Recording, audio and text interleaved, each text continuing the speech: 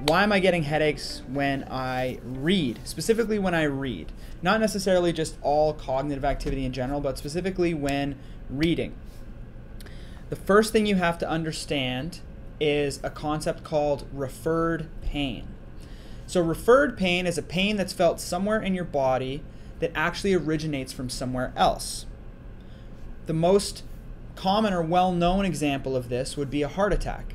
Okay, when you're having a heart attack, you can have pain in the chest, but also frequently people feel pain down the left arm or pain into the jaw, right? There's nothing wrong with your left arm. There's nothing wrong with your jaw, but it's how your brain perceives pain. Your brain just goes, there's something really bad going on over here, and I don't exactly know where it is, but that's how you feel it.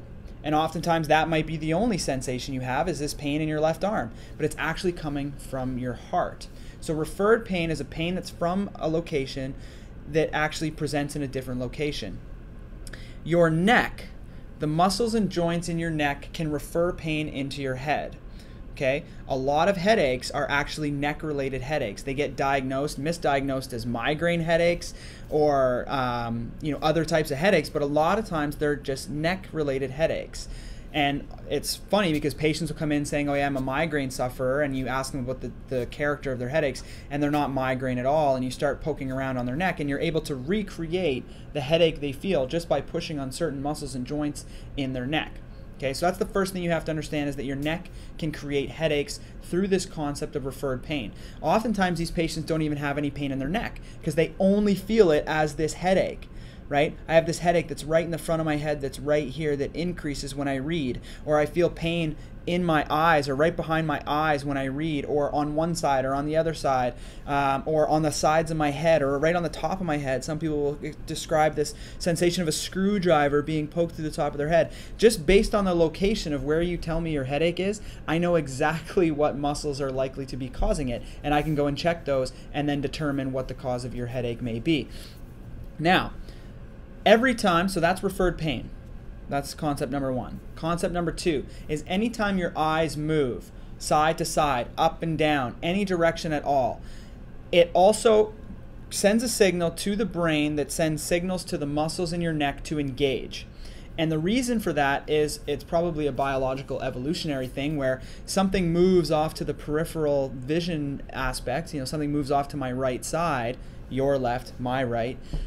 My eyes are going to look at it, but I'm also going to want to maybe turn my head at the same time. So anytime my eyes go to the right, all of the muscles in my neck that are directed or assigned the job of turning my head right will engage in preparation for that. They might not turn my head, but they're ready to. Okay?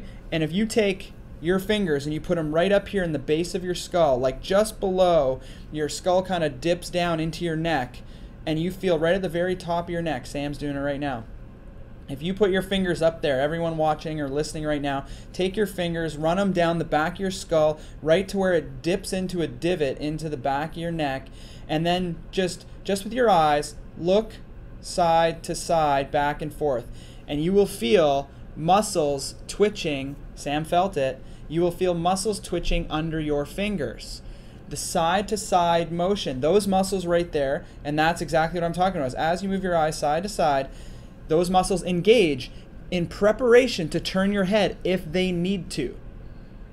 So that's how your eyes and your neck are connected, because you're set up in a physiological way. You don't do things step by step, right? When you go to throw a ball, the first thing you do is weight transfer and then turn your obliques and everything. You don't throw a ball just with your arm. It's a whole body motion, but it's all coordinated, and you do it without thinking. So it's the same thing. Your eyes are moving back and forth. Every muscle in your neck that is designed to turn your head in that same direction engages. When you look up, muscles that tilt your head up will go as well.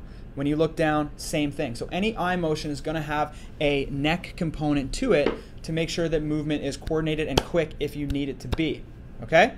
Now, so if we have a dysfunctional muscle or a muscle that's super, super tight and painful, you might not even feel the pain here, but you might feel it as a headache. With a concussion, there's always going to be some element of whiplash involved. Just because concussion is caused by acceleration and deceleration of the brain, Whiplash is acceleration, deceleration of the neck. The head and the neck are obviously attached. So anytime the head's going to undergo acceleration, deceleration enough to cause concussion, you're also going to have mild strain injury to the ligaments, joints, muscles of the neck itself. So we have the injury that happens simultaneously to both parts. Now when you're reading, your eyes are moving back and forth. You may have some dysfunction or whatever in your neck. And now as those muscles are firing back and forth, as you're reading the lines, they start to refer pain into your head. So now the muscles back here, the inferior oblique muscles, their referral is sides of the head, forehead, and right behind the eyes. So people will describe this like eye pain when I read. I get eye pain when I read.